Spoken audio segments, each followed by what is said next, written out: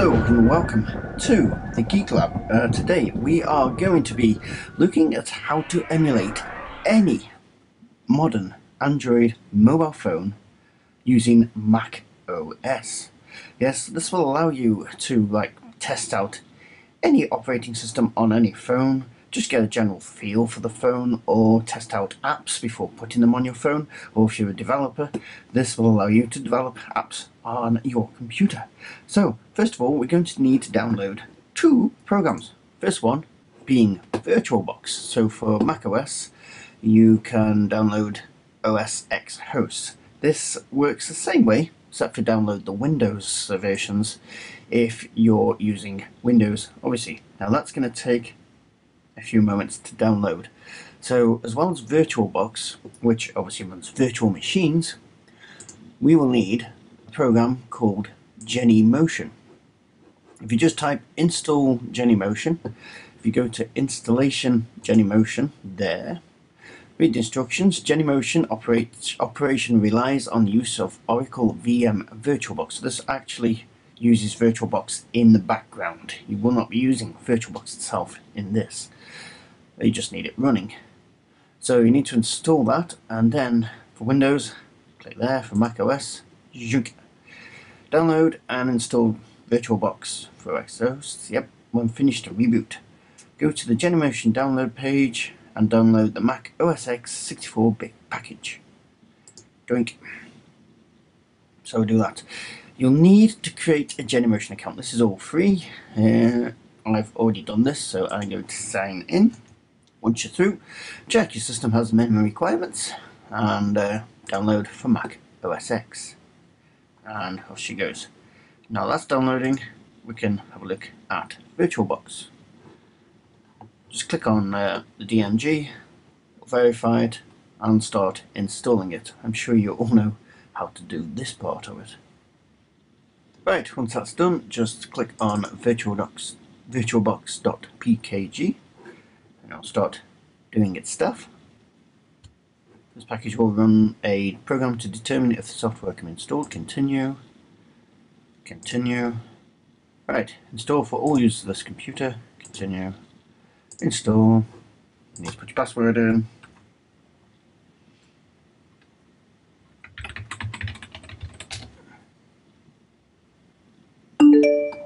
Okay, installation was successful. Close. Move the file to trash. There we go. And that's VirtualBox installed. So if we just go down here, we can start up VirtualBox like that. And while that's doing, we can have a look at this Genymotion. Right, Genymotion, just drag the Genymotion app across to the applications and the Genymotion shell across to applications. Wait for it to do its stuff up here. Then we can close that. We can then find Genymotion. Genymotion, there it is. Click on that and wait for that to open. And your virtual devices is ready for you to select. Now, another thing, on the Oracle VirtualBox, go to Global Tools and make sure, if you go to Virtual Media Manager, nope, if you go to Host Network Manager, make sure these are enabled. This allows it to share with Genymotion. So once that's done, go to, well, you can go put this back to Machine Tools so you can see stuff happening.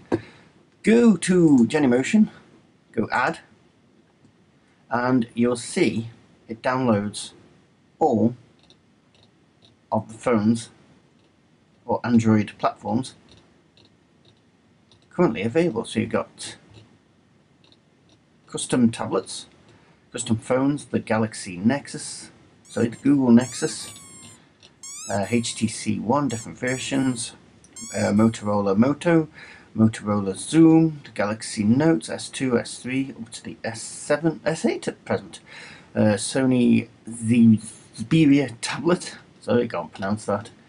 There you go. You can select your Android version if you wish. You can select device model. So I'm going to go with the Galaxy S8. And all I do is click which version I want. So latest version is 26. So if I go there and next, it will give me basic information about the system there. And if I go next, we'll check file integrity. It will then download the file, which might take a while. Right, I've already used this one in the past, so it's already on my system, but if not, it will download it for you. So if I go finish, there it is, and I can manage it, get rid of it, tools and stuff, and press start. So initializing, starting virtual device, then hopefully, and here's our system booted, and you've got exactly what you would see on a normal phone. So there we go, and if you want to scroll left and right, it took me a while to work out, but here, once it's got stuff, hang on, if you click here, all your apps come up. If you want to scroll, you use the scroll wheel on your phone, sorry, on your mouse. So you've got all the usual stuff here. You can assign a camera if you really want. Yes, allow, but you'll see there's no camera. But what this system will do is allow you, if you click here, to assign a camera on, and then front camera is web camera, preview,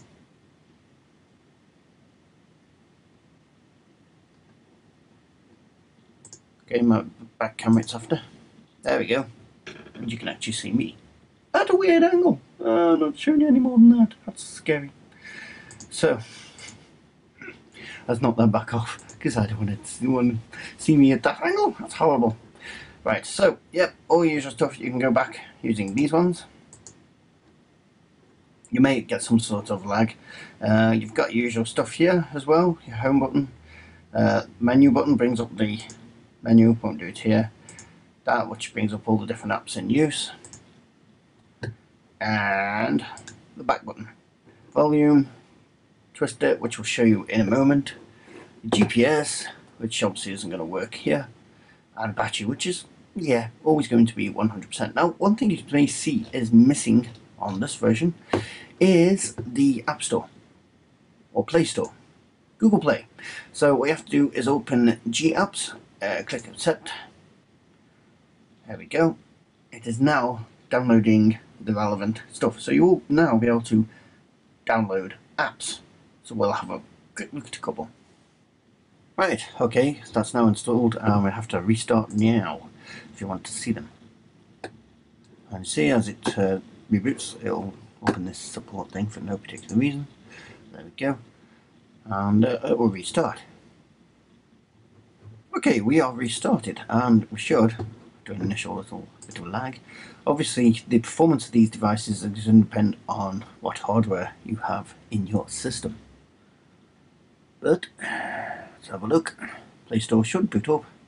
It does take a few moments first time. Right, it is going to want you to sign in, so I'll do that now. Don't need to back this thing up unless you really want to, if you're using it for development. And Google Play. So if we try something like Temple Run 1, do me install. As you can see, it's downloading it. Now this is a 2010 iMac I'm running this on, so your performance will vary when running the software, but you'll see what it's like on this one. Okay, it's downloaded it, so we can now press the open button. Viewing full screen. To exit, swipe down. Got it, right. Okay, and here we have Temple Run.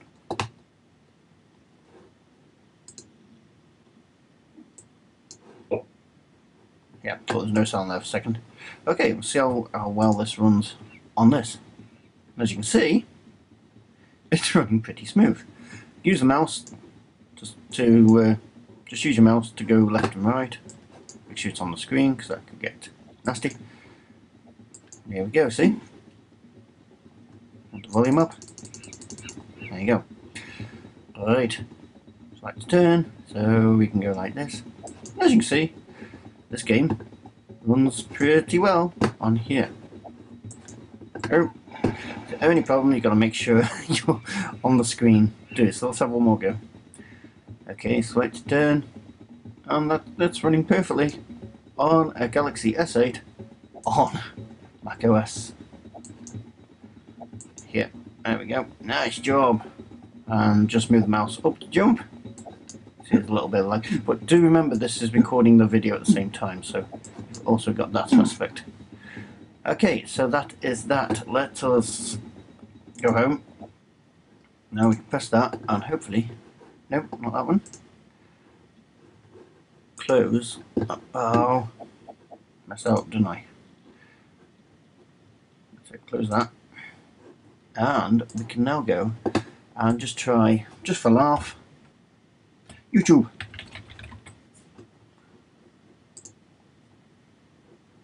We'll install YouTube, and then I'm back and I can show you how that works, how well that works, and rotate the screen as well. Okay, so here we are with YouTube. What am I typing YouTube for? I don't know. Let's have a look at this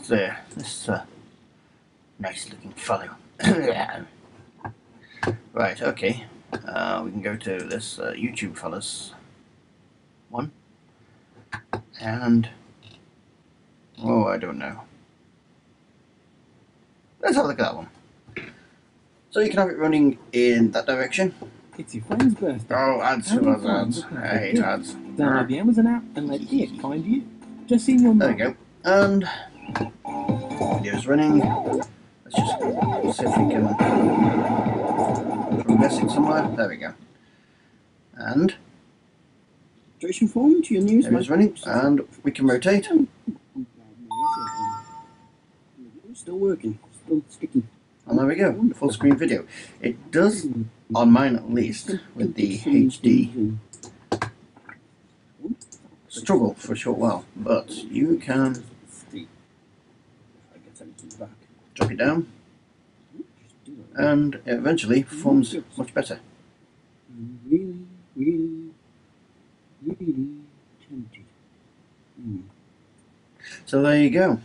That is, and you can reboot this in any of the phones on that list and try them all out and have fun and perhaps play some games and stuff, or use it for development, or just to test out what you think of the operating system on the relevant phone you're interested in. Where's the thing gone? Ah, there it is. Right, so rotate screen back. So there you go. That is boing, boing, boing, boing, boing. Any modern Android mobile phone running on macOS X, macOS, or Windows if you want, via Genymotion and VirtualBox. I hope you've enjoyed this tutorial, and I hope you find it useful. If you are interested in tutorials and videos like this, then please subscribe and hit the notification bell to be alerted of actual new videos. You can find us on Facebook and Twitter, and if you enjoy the channel and you want to support the channel, then you can do so through Patreon. Other than that, thank you all very much for watching. You need to quit being dirty. You're a dirty boy.